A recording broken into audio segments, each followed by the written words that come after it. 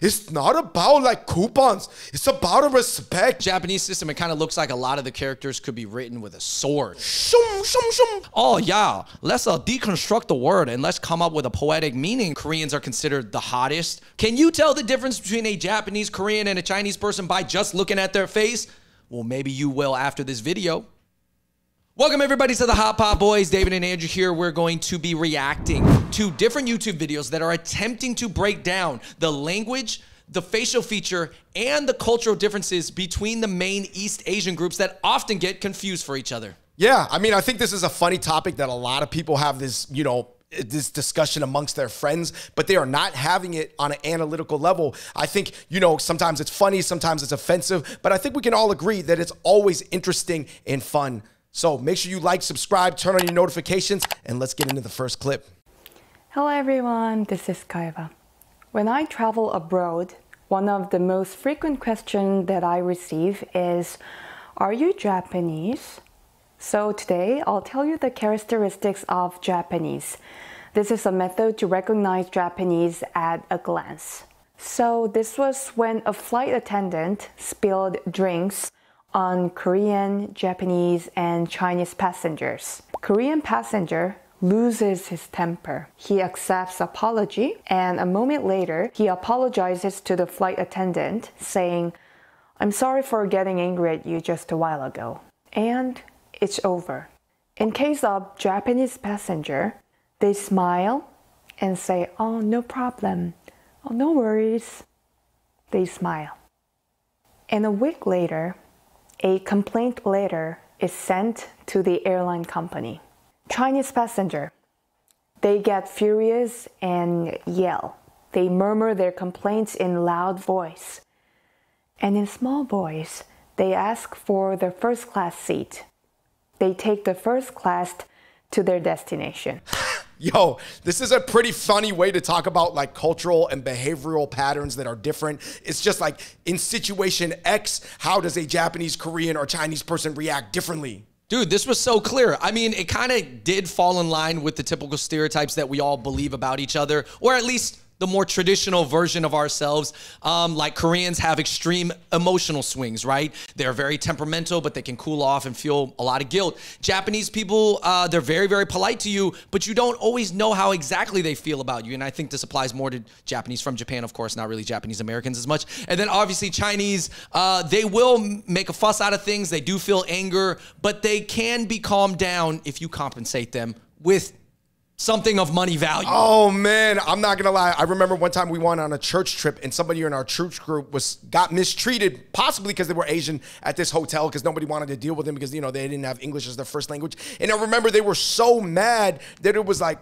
pretty much kind of racist or prejudice against them. But then the manager came through with like 5 buffet coupons that was worth like a $125, and it was just like all good.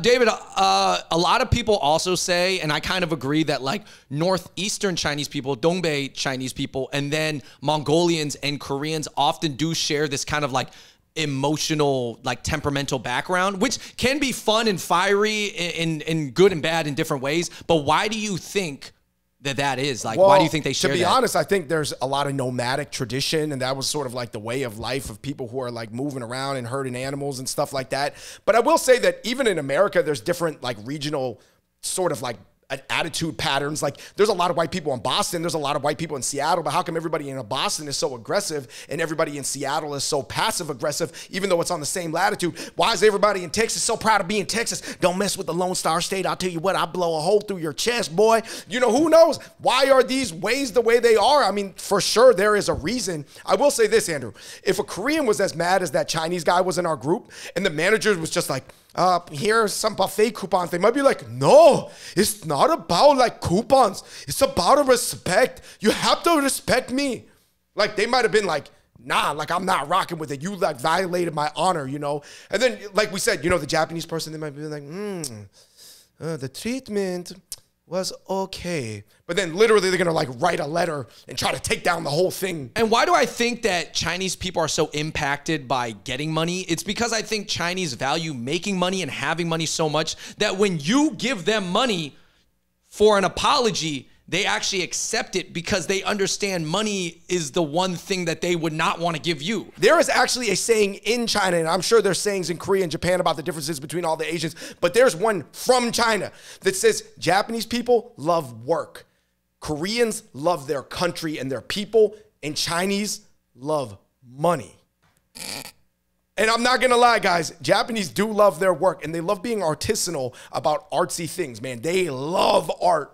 Chinese fucking love money. Chinese people fucking love money. So mainly today we're going to be talking about differences between Korean, Chinese, Japanese. But we found this infographic online, and we're just talking about face shapes. Right.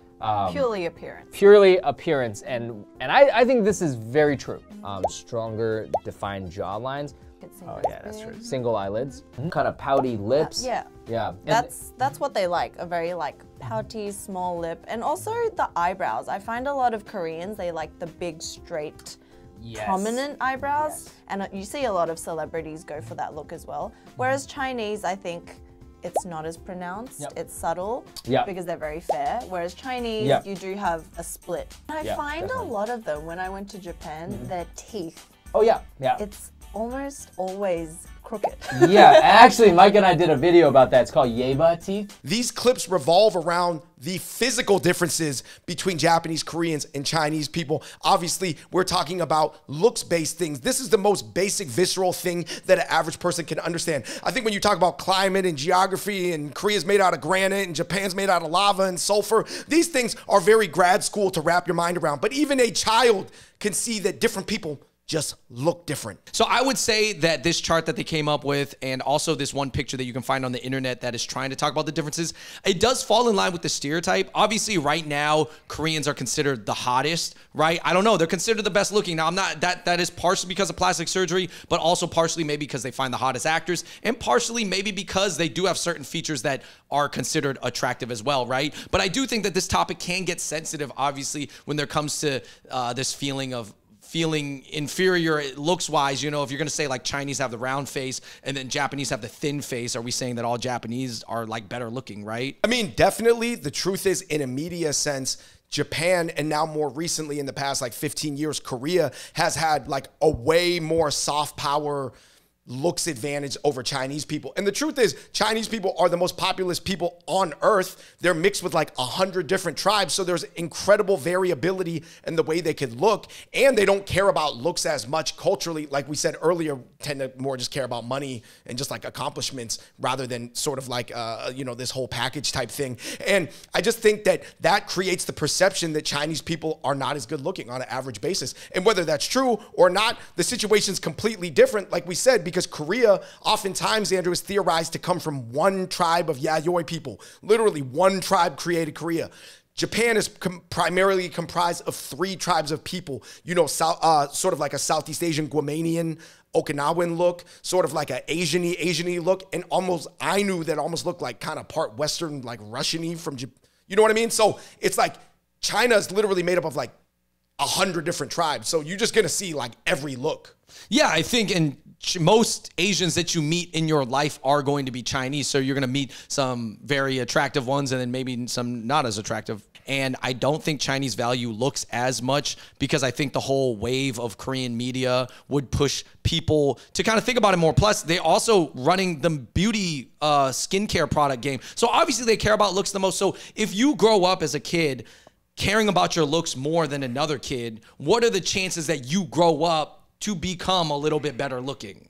I guess it makes some sense. Yeah, I mean, wherever you put your focus in your work is where you see the progress. I will say there's something that's really interesting about China is that a lot of Chinese people in the Guangdong region, they can be mixed with Tai Kadai or Southeast Asian. In the Western region, they could almost be mixed with like Arabic or Indian people. In the Northern region, they could be mixed with like Mongolian, you know, Turkish. There's so many different looks in China, you wouldn't believe it. However, for the longest time, Andrew, it was mostly people from southern China immigrating to America for like 100 or 200 years. So really now you're starting to meet all these people from all these crazy regions that are mixed with like all these different things, but they're all Chinese. All right, you guys, now we are getting into the language section, both on a spoken and written level. There's a way you can tell Asians apart from other Asians. It's by their accent, and only if they have accents. 안녕하세요. 안녕, 나는 한국에 사는 희재. 안녕, 나는 중국에서 온 제인. 안녕, 나는 일본에서 온 꽃동아. 한국 구찌. 일본 구찌. 더 귀엽네. 중국은 고치. 구찌. 거의 비슷해요. 거의 비슷해요. 네. 중국이 혀를 많이 쓰는 것 같아요. 네, 맞아. 이게 발음이 이게 꼬여서 이제 하는 발음이 있어요. 한국은 마이클 잭슨. 일본은 마이케ル잭슨. 마이클 마이케ル잭슨. 중국은 마이클 제크신. 한국은 팝콘. 일본은 포프콘. 포프콘. 중국어는 爆米花. 파가 옥수수? 아니요. 빠오는 폭발이라는 뜻이고 화는 꽃인 거예요. 약간 터진 꽃. All right, you guys, this clip kind of shows how Japan and Korea actually use a lot more English loan words due to them having like an alphabetic system, whereas Chinese try to translate the meaning. So for example, Andrew, popcorn is 爆花 in Chinese. 爆花 obviously does not sound anything like popcorn. It means bursted flower, which kind of sounds like nice and poetic in a way. Computer is actually 电脑, which is electric brain. Also a very interesting way of framing something that is modern using old words. I saw this one comment that actually made me laugh, and it was like, Koreans, oh yeah, let's just say this the Korean way. And then it's like Japanese are like, oh, okay, we have to say this word the Japanese way. And then the Chinese are like, oh yeah, let's deconstruct the word and let's come up with a poetic meaning that can reflect its actual figurative definition. So it's a completely different word. And I thought that that was so funny because obviously Chinese do have some loan words, but there's not that many. And when they do come up with new words for modern things, it like sounds completely different. And it has like some crazy like poetic meaning to it. Yeah, I mean, long story short, guys, China is the last, I believe, purely pictographic language left on Earth. So it's almost like hieroglyphics, to be honest. You know what I think would be interesting to get into in a later video, not this one, is all the loan words that all the East Asian countries share. I do think both ways, but for the most part, mostly from China. So I think that that would be really interesting because I believe, Andrew, 49% of Japan's vocabulary actually came from China. Yeah, but however, if you almost go based off of usual, regular, everyday conversation, whether it's in Korean or Japanese, it's going to be primarily their own language. But sometimes when you go up to the tier of like college level or like certain terms, law and, you know, technical stuff, it becomes more Chinese. All right, you guys, let's get into the way that different languages are written because I could see this being confusing for some people.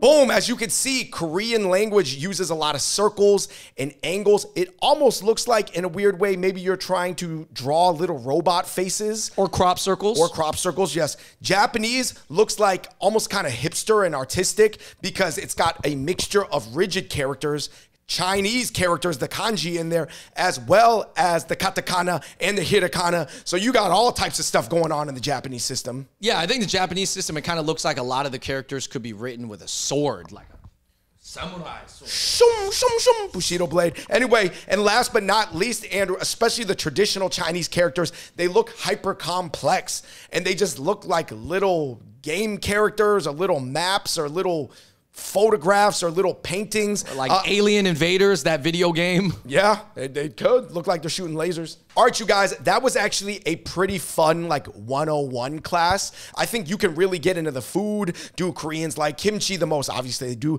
Do Japanese like sushi the most? Obviously they do. Do Chinese like dumplings the most? Obviously they do. But, you know, this video was not about like the food. I think it was really funny to get into quick anecdotes about behavior, look, and then language.